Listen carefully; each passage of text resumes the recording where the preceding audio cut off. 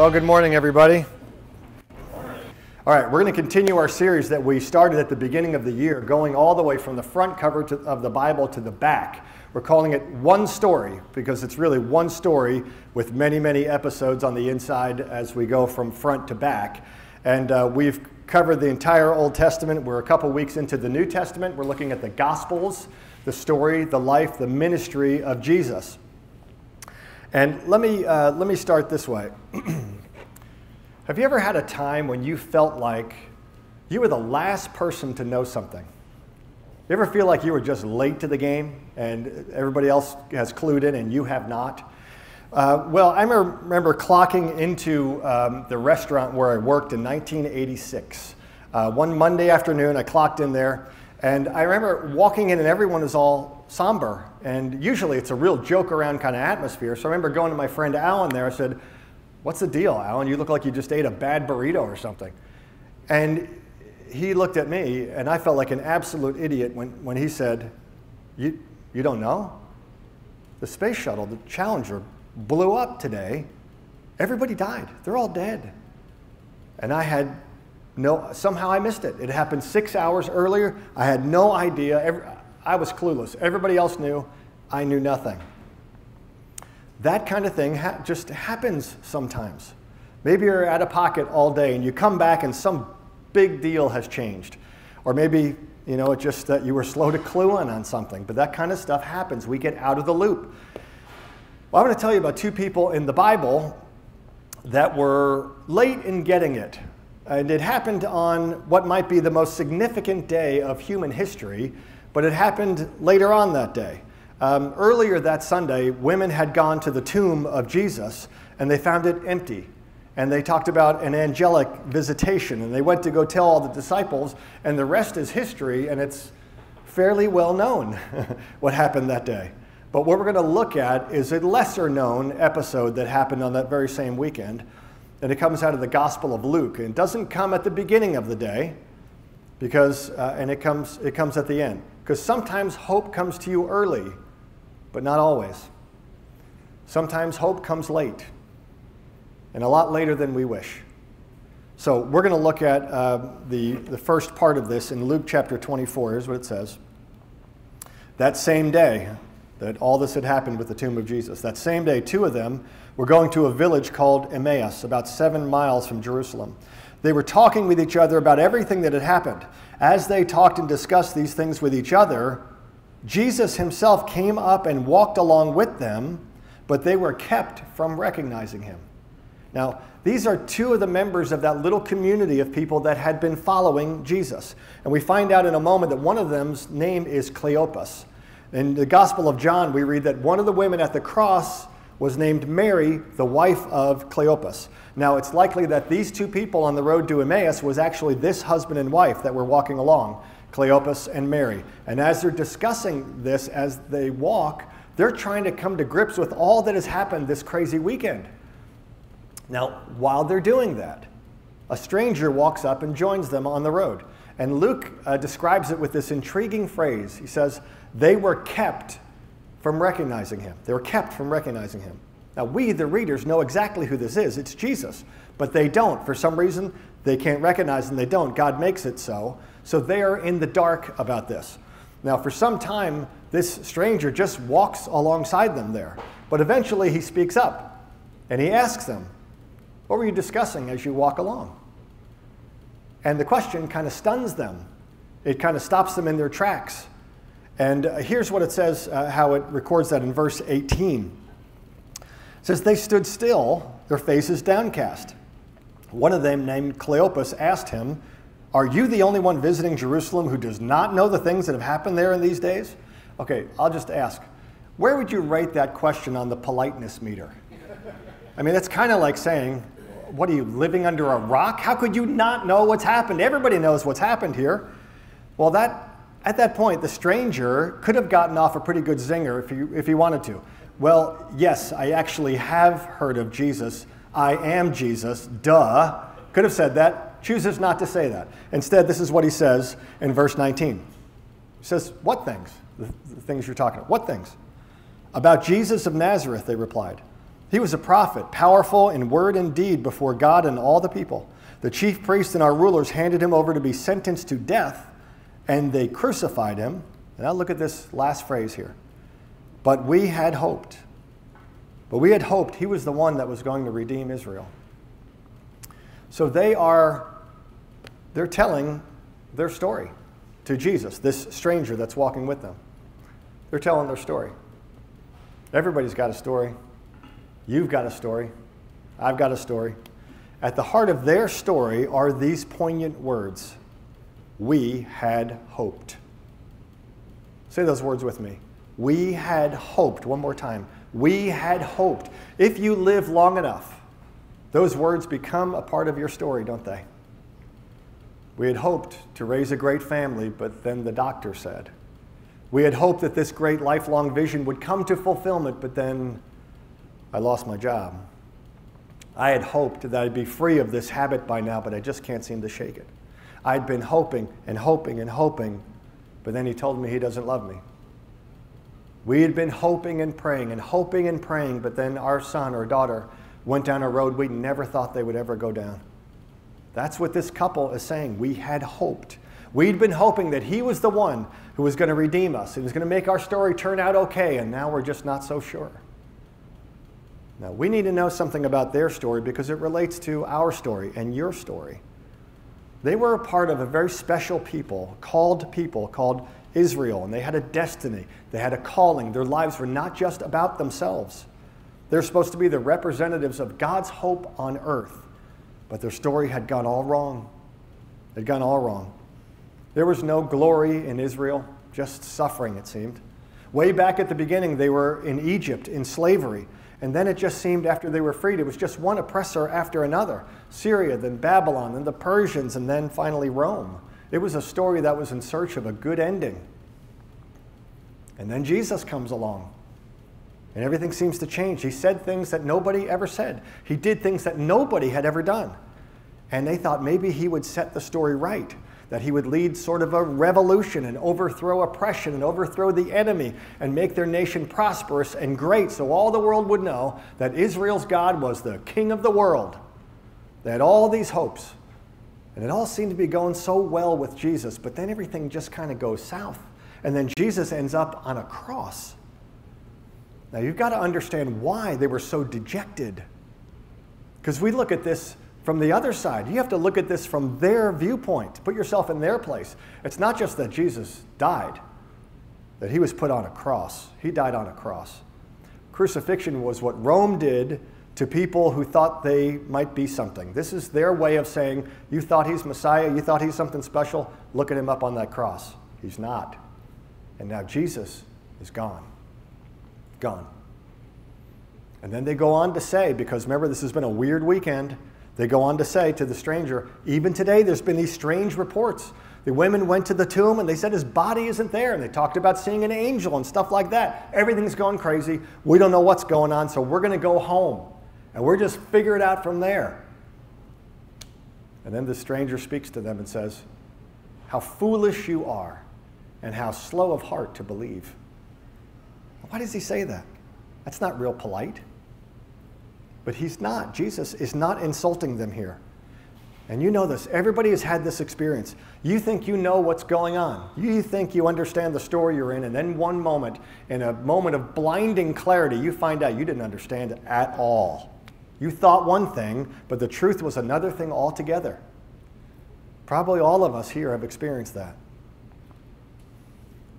I read this story recently. There was a man and a woman that had been married for 60 years, and they shared everything. They didn't have secrets from each other at all, except the little old woman had a shoebox that she kept in the top of her closet, and she had told her husband never to open it and never even to discuss it. And so all those years, he never even really thought about that little shoebox.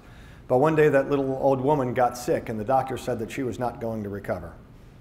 And so in order to sort out their affairs, the husband went and pulled the box down from the top of the closet, and he didn't open it. He just took it to his wife's bedside and said, here it is. And she agreed. It was time for him to know all about the contents. So he opened it up, and he finds in there a stack of money, a lot of money, $95,000 is in the box. And 2 little crocheted dolls. And he asks her about the dolls. And she says, before we were married, my grandmother told me that the secret to a happy marriage was to deal with anger properly. And she told me whenever I got angry with you, I should just keep my mouth shut and crochet a doll. And this old guy was so moved, he had to fight back tears. He's thinking, 2 bumps in 60 years of marriage. He was more in love with this woman than he had ever been in his entire life. And he says, honey, that is beautiful. And that explains the dolls, but what about all the money? How do you explain all the money? She said, oh, that. Every time I crocheted a doll, I sold it at a craft fair for $5. Well, that's the human condition. You think you know your story. You don't always know your story. One day you wake up, and some people have had this, I feel like I'm living someone else's life. I'm in someone else's story. I'm walking down a road I never ever thought that I would be on. So what happens when you realize you're getting your own story wrong? Because the life that you lead will flow out of the story that you believe that you're living. And every story is looking for an ending. So this couple walking down the Emmaus road, they had a story, but this stranger says to them, you don't get it yet. You don't know the complete story, and you're confused because you don't see it fully, so let me explain it to you. And in verse 25, it says these words, how foolish you are and how slow of heart to believe all the prophets have spoken. Did not the Christ, and that's his title, not his name. The Christ means the Messiah, the chosen one, the anointed one. That's what he's talking about.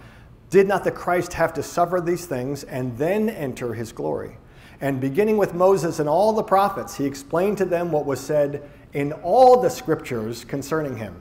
Because it's all one story, isn't it? Wouldn't you love to have been there for that conversation on the road?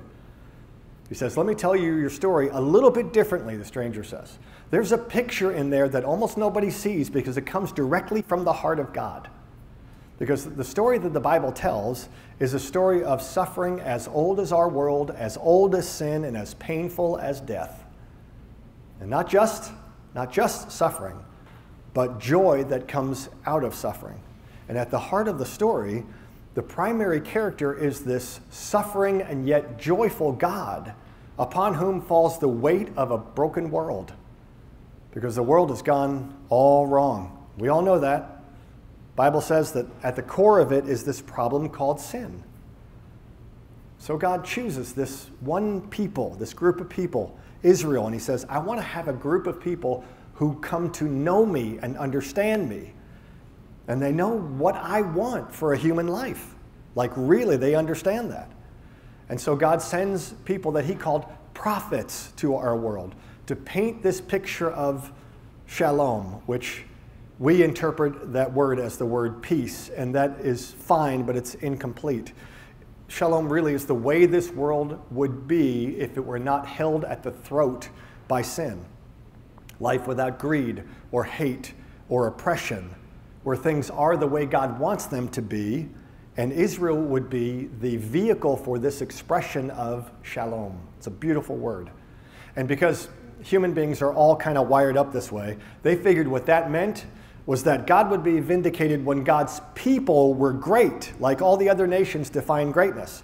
Like this is how the people thought in the ancient world, because each nation kind of had their god or their gods, and they all figured if the nation went great, then that would prove that their God is the God of all, and he was the greatest and all that.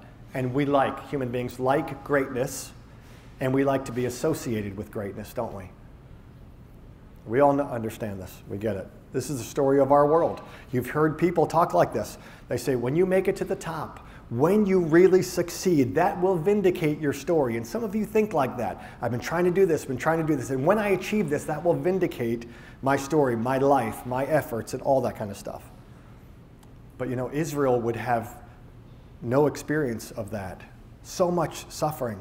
Their people suffered from slavery in Egypt, and then it looks like they get free, but then they find that they're really in bondage to internal sin. And then they're conquered by other foes, like the Philistines and the Assyrians and Babylon and the Persians, and then finally Rome. But something else is going on in the midst of all of this. over the generations and the generations in that suffering, in exile, this little group of people found that they could still be faithful to God in the midst of their suffering. That the suffering didn't mean that it was over, didn't mean the story was done or shipwrecked in some way. And then this man, Jesus, is actually the central part of that continuing story. It was not over. So the stranger speaks up. And Jesus says, in essence, he's saying, what if this man's suffering actually confirms his identity instead of disproving it like the world thinks? What if the crucifixion is not Rome's defeat of Jesus, but God's defeat of evil and sin and guilt? And then in verse 26, he explained to them what was said, again, in all the scriptures concerning himself, because it's all one big story. Well, they keep walking. Remember, they're walking the road to Emmaus. They keep walking down this road, and they get to the end of the road, and they say to the stranger, "Sir, the day is just about done. Would you come home with us? Would you come and eat with us?" And it happened when he broke the bread. Maybe they saw the scars on those nail-pierced hands. And in verse 31 it says, "Then their eyes were opened, and they recognized him, and he disappeared from their sight. They asked each other, 'Were not our hearts burning within us while he talked with us on the road and opened the scriptures to us?'" Again, how great would that have been to be there as Jesus opens the scriptures to you? Because they began to see it right then. They saw the whole story, not just of pain, but more than that. They saw it's not just that in Jesus God suffers. No, it's also that in Jesus God triumphs. In Jesus, God has triumphed over our sin and over our guilt and over our failure and over our regret and even, yes, over our death. So for you, whatever road you may be walking down, whatever darkness you're facing, whatever regret you might be carrying around for far too long, defeat does not get the last word. Defeat does not get the last word. Sin and death don't get the last word, because this same Jesus who was crucified by Rome did not behave like a dead man. He didn't stay crucified. He was raised up in the greatest act of power in human history. And when he was raised up, every hope of every human heart was raised up with him. For Jesus is not dead, but he is very much alive. And that's what they realized in that moment. That's how their eyes were opened. Now, Luke, the writer, is telling a story here. And it's a story that will change your story if you let it. Because if you remember, if you were with us then, all the way back to the beginning of one story, there was a couple, wasn't there? There was a couple by the name of Adam and Eve. And somehow the whole story of sin gets folded into their story. Because one day they defied God. They decided to live in rejection of God and do what they wanted. And they did this, the way that they expressed this was by eating that fruit that was forbidden to them. And there's a real interesting phrase way back in Genesis. It says that when they ate the fruit, their eyes were what? Opened. Their eyes were opened. Now that was a horrible opening, because now their eyes are open to the possibility of sin and darkness and greed and evil and death and hatred and oppression. Now they could see. That's what they wanted. And then from there they went into exile. They had to leave the garden. Remember that? They were sent off into exile, into life away from God. And this really is a part of our story. It's part of the human condition ever since. Generation after generation, century after century. It is the human condition until one day, when a stranger came and lived among us. And this other couple walking down the Emmaus road, receives food that came from the hands of the crucified Son of God, and exactly the same phrase gets used here. And their eyes were opened. Now they could see the suffering love of God and the hope of a risen Savior. And in verse 33, it says, they got so excited, Luke says it this way, they got up and returned at once to Jerusalem. Anybody know how far away Jerusalem was? 7 miles. So think about what they've been through that weekend. They watched their friend, their hopes get crucified. all the angst and agony that went along with that. Imagine how exhausted they were. No sleep the night before. Then this long, dramatic encounter with Jesus. And then a 14-mile marathon all in the same day. But they can't help themselves. They have a story to tell now, and they're going to tell it. And they do. So let's just leave them for a moment in Jerusalem to tell their story, because I want to ask just a little bit about yours, about your story. I don't know how it's going for you right now. I know some, I don't know all. I know if you live long enough, you're going to get disappointed, and you will suffer in ways that you did not see coming. And that'll confuse you, and it'll make you wonder things like, where's God? Where's God now? Why am I going through this? Whose story am I living? I've been hoping, but I've been hurt. I get so anxious. I feel so alone. I failed again. You know, everybody has to choose what story they're going to live by. And our world will give you one if you're not careful. They have a story to tell you, and they're going to impose it upon you. Because if there's a lot of people in our world that will tell you stuff like this. You know, just go with the success story. Just be successful. It's about what people have always said it's about. Wealth and power and prestige. That's what it's all about. Now the problem with that is, if you live that long enough, eventually you will die, and they will bury your attractive and successful and wealthy corpse in the ground. Now what do you do then? And a lot of other people in our world will tell you, there is no big story. There is no real meaning. Anybody who tries to tell you there's real meaning is just blowing smoke. It all means nothing. You're alive a little bit and then you're gone. Plenty of people think like that, and they live their lives without meaning or hope. But for 2,000 years now, there's been this other story. Jesus has been taking the unlikeliest little stories and folding them into his story. I remember hearing about a woman by the name of Pam who was really, really confused about the whole God thing growing up. One of her parents was Catholic and the other was Jewish. And so one of the parents would take her to synagogue, and when she'd come home, the other parent would make her say a rosary to repent and ask forgiveness for going to synagogue. And so it was all very, very weird to her, and so she wanted nothing to do with God. And her home life was kind of a mess. She started drinking really early on in life, and she was married and divorced 5 times by the time she was 35 years old. She finally got so desperate that she joined AA, but as a lot of you know, when you join AA, you're supposed to turn over your life and your will to a higher power. But she didn't want anything to do with God. So this was her solution. She said, okay, I'll do it, but I'll choose my own higher power. And I'm going to do that, and I'm going to name my higher power Ralph. So she turned her life and her will over to Ralph. And so far, it wasn't working out too well. And one night, she was at an AA meeting, and a guy came in as bad a shape as she'd ever seen. He looked terrible. He smelled terrible. He was obviously still drinking. And he got up and he said, hi, I'm an alcoholic. My name is Ralph. And she just immediately in her head said, that is not my God. And in a way, for her, her eyes were opened.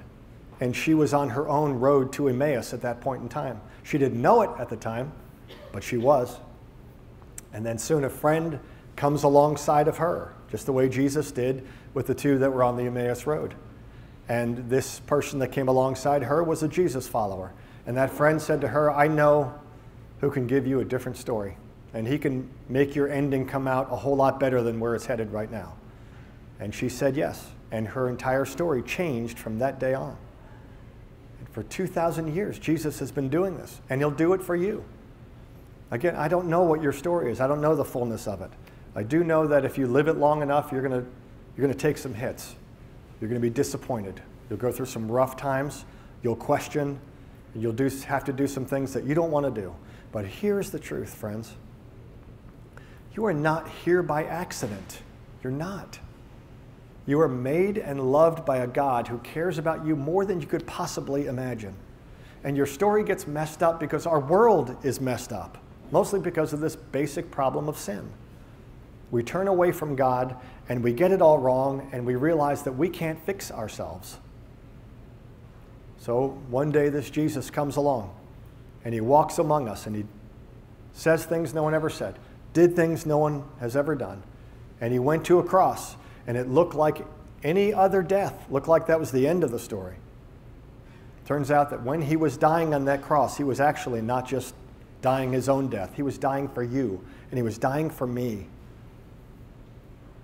And thank God he didn't stay dead.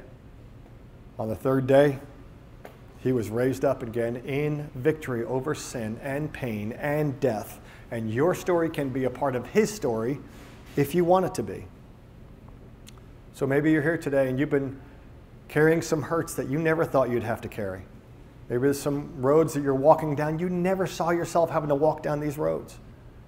And so today, this man comes to walk alongside of you and invite you into the life that he's created for you, to walk in forgiveness and grace. He wants you to be a part of his